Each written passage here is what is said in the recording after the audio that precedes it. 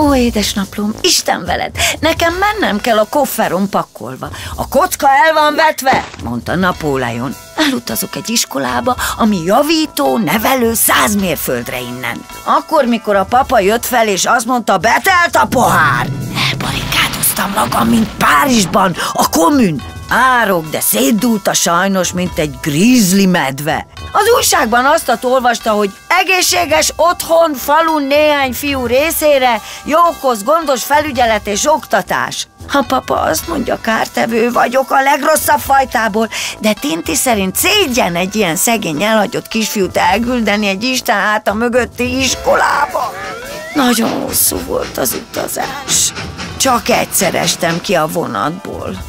Akkor, amikor meg akartam nézni, milyen hosszú. De hál' Isten, visszajött értem. A papa egész úton meg se szólalt, és én sem. Az intézet olyan komor volt, meg vészjósló, és én ittent, szegény ifjú, atyának házából elűzve, ó, anyikám, vitesd haza szegény Georgidat! Pitkins kisasszony, aki egy csúnya vénasszony, meg boszorkány, megrázta a papa kezét.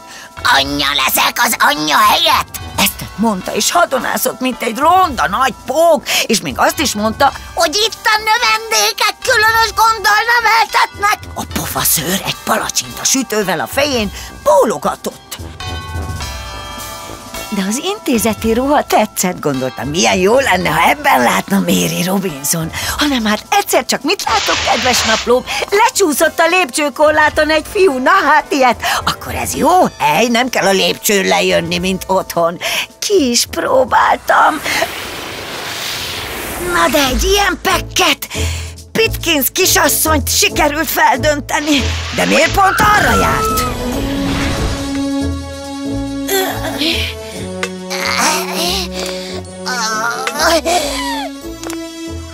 Már olyan honvágyam van.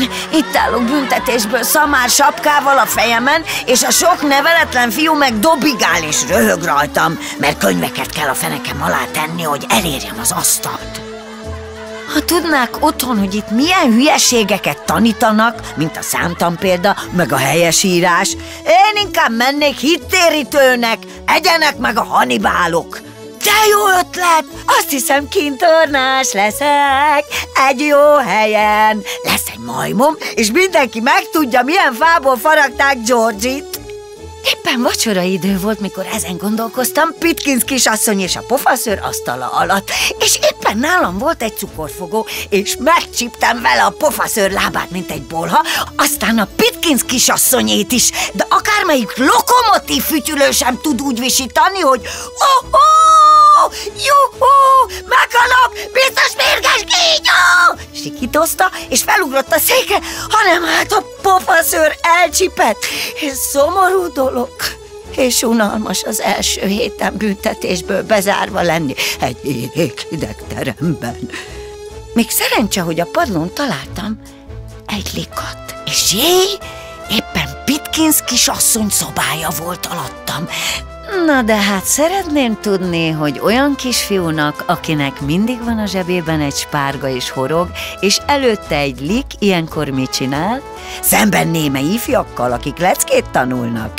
Nem is tudtam magam visszatartani a horgászattól, kedves napló. Hanem hát van nekem egy titkos jó barátom, Hevin kisasszony. Ő a kicsiket tanítja, plusz fest, és magányos, mint én. Meg is kérdeztem, mikor megy férjhez. Azt mondta, reméli, hogy hajója mielőbb révbe ér. Úgy látszik, tengerész az illető. Hanem hát nagyon kezdtem fázni, úgyhogy kitéptem egy pár lapot a főtrajzkönyvből, és rátettem a kályhára. Aztán meg néhány füzetet, egyszer csak kidőlt a kályhacső, és rettenetes füst lett. Kajabáltam, Hevin kisasszony meg visszakajabált, hogy tört ki az ablakot, mielőtt megfulladsz. Egy perc alatt egy sem maradt éppen. Miért törted ki az összes ablakot, te kis hülye? Szidott a pofaszőr! Ráadásul Pitkins kisasszony szerint rablók garázdálkodnak az iskolában. A házkutatáskor mindent megtaláltak a kofferomban. Fel kellett álljak a pódiumra egy süveggel a fejemen, amire az volt írva, Kleptomániás? Na de szerencse, jött a tanfelügyelő, és nekem kellett Pitkinsz kisasszony írását felolvasni, de kicsit átírtam. Az iskola borzasztó. Az olyan kisfiúk, akiket a szüleik ide küldenek, sajnálatra méltóak. A szegény gyerekek az utcán jobban mulatnak, reggeltől estig golyóznak, és király katonát játszanak. Bár lennék szegény utcagyerek, mindenki röhögött, csak Pitkinsz kisasszony meg a pofaszőr nem. A kofferemben megtalálták Pitkinsz kisasszony fehér neműit, meg a pofaszőr szerelmes levelét, amit Pitkinsz kisasszonynak írt, pedig volt felesége. Pitkinsz kisasszony meg a pofaszőr azt beszélték, hallottam, Mortimer a legokosabb lenne, ha ezt a büdös kölyköt a cámlákkal együtt hazaküldenénk. Rosszabb az egyiptomi 7 csapásnál. Olvastam egyszer a papa újságjában ezt a hirdetést, és holnap meg is fogom tenni. Egészséges ifjú adoptálni hagyja magát, jó bánásmódra és étkezésre reflektálnék. Szélhámosok kíméljenek. Senkinek se kellek. Otthonról elküldtek, Pitkinszék is azt szeretnék, ha halva lennék. Lenni vagy nem lenni, mondta Homérosz.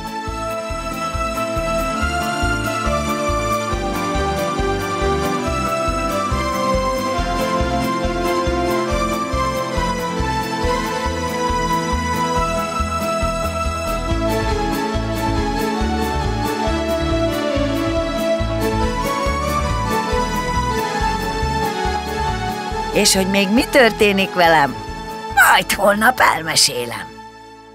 Adjő!